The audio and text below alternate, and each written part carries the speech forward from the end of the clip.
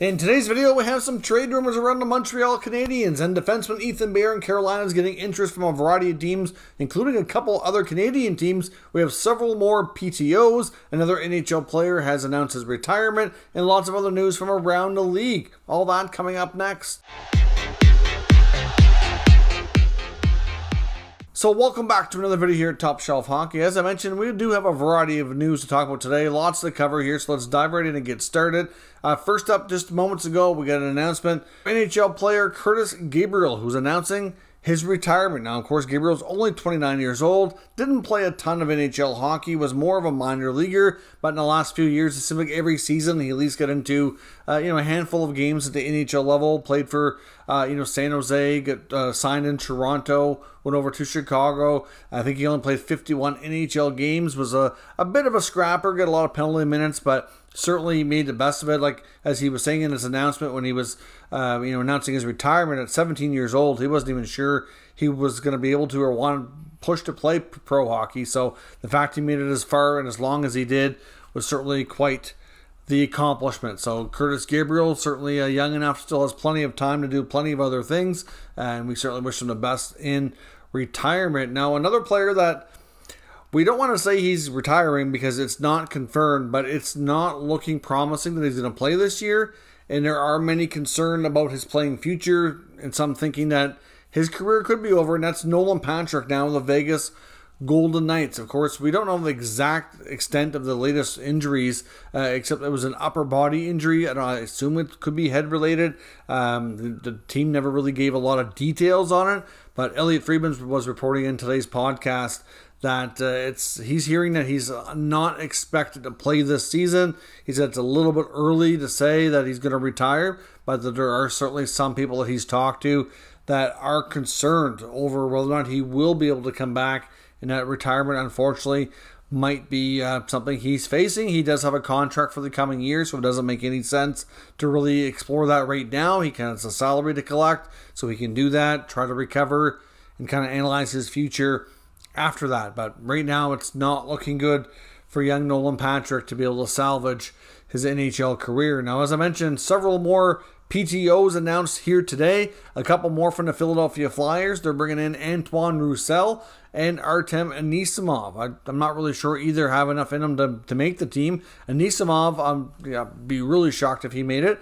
But Roussel, another guy who can be a fourth liner, certainly a physical player, dropped the gloves, but they did sign Nick Delorier to a pretty lucrative contract to play that role. I don't know if they want another guy in the organization to do the same sort of thing or not.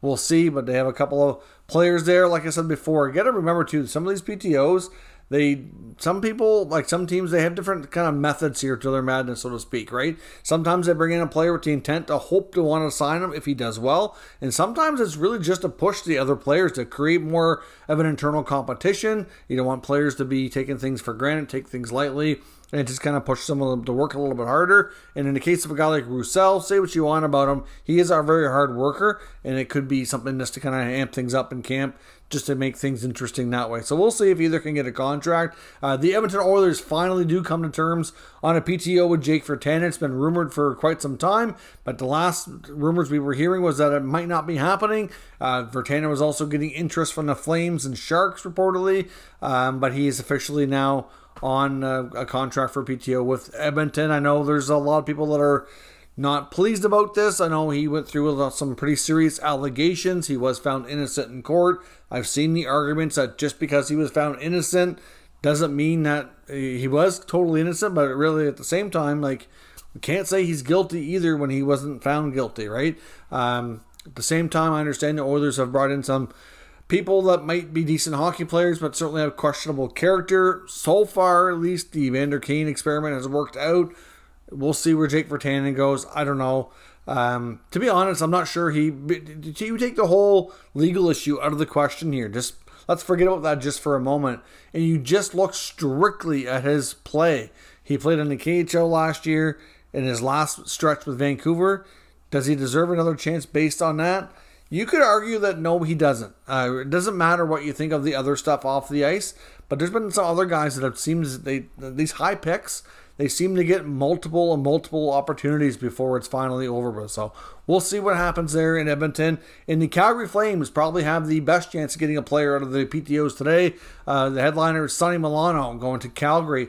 We've heard for some time that they had interest, but there were other teams in the mix. The thing that's been dogging Milano for some time is the consistency. He's a talented kid.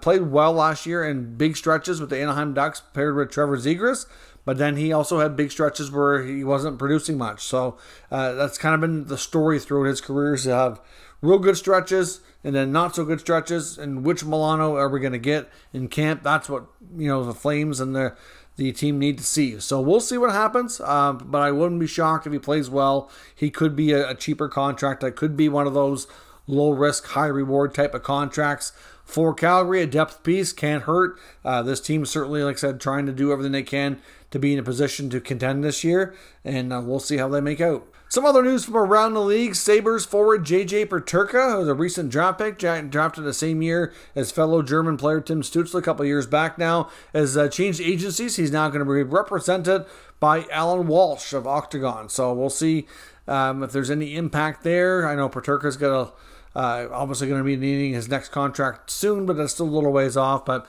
a change in agency there for the youngster. The Ottawa Senators have also announced today their leadership group for the upcoming season. We already knew who the captain was, Brady Tkachuk, of course. We expected Thomas Chabot to once again be an alternate captain. He has been for a few years. And the third alternate was the questionable place where it was going to end up, and no real big surprise here. It goes to longtime veteran and former Flyers captain Claude Giroux, who certainly comes over to Ottawa bringing a wealth of experience. Like I said before, I know I've talked to people about this either on the channel and off the channel, asking my thoughts on Giroux, if he'd get a letter or not. It's like, you know what, Claude Giroux, to be honest, I don't know that he really needs a letter on his jersey. He's so used to being a leader and whatnot, and his experience, that he knows he's in a different spot now. So I don't think he has to have that to be a leader. But certainly it kind of takes the pressure off. I think a lot of the other young guys who eventually will get that letter to be... that they don't have to worry about that right now. Just focus on hockey. That takes the media pressure off them a little bit as well. Not a big deal that way. But Giroux will get the third A, along with Chabot and Tkachuk, to be officially part of the Sens leadership group. We also got confirmation today to the Islanders, Lou Lamoriello, that Corey Schneider will once again be part of the organization. Will play in the American Hockey League. I'm not sure what kind of contract he's going to get. It could very well be an AHL only deal. Like I said, I haven't seen confirmation that he's been signed to a two-way NHL contract or anything like that. So he may or may not be eligible to be called up, but will still be in the organization and still playing for Bridgeport. Now, on to a few other news and notes here. One being Bo Horvat in Vancouver. Now, of course, we're not going to necessarily call this trade speculation, but right now, Elliot Friedman's reporting that the contract extension discussions going on between the Canucks and Horvat are not even close. So certainly, they just went through this with JT Miller. They obviously had a lot of runway ahead of time to kind of get things sorted out and figured out. They did that before the season started. Of course, he still has this year on his deal. So it's not like it's really any kind of a pressure situation. It's not like they're running out of time. But it would be nice for all parties involved to have that extension in place before the season starts. A lot of players don't like to talk during the season. They find it distracting, want to focus just on their game. I don't know if Horvat's going to be in that predicament or not, but certainly based on what Friedman's saying, he says sounds like the offer in Vancouver would be closer to 6, whereas he feels that Horvat's likely going to get 7+. But at the same time, they haven't been negotiating, I don't think, for too long here. So, not surprising that Rutherford and Alvin are starting on the low end of it, I guess. But it's certainly a bit of a concern. I don't think there's any reason in Vancouver for fans to think he's going to get traded, or to think that that it's time to hit the panic button or anything of that nature. But Captain Bo Horvat certainly deserves a longer term deal at a decent raise, and will certainly be earning that deal. But it's a far away from being reconciled here as of right now. But we'll see. To me, if the season goes along here for Vancouver and goes well, it's probably going to become less of a topic, a little bit less of a distraction. But if there are struggles, either personally for Horvat or the team, then it certainly could become more of a hot topic throughout the year, is because that's the reason why a lot of these players enter the final year of their contract, they become the biggest stories, is because their future around them. That's why a lot of the rumors come from is, well, teams don't have much time to trade them if they're going to get any kind of assets in return. It's all about asset management. This is a business after all.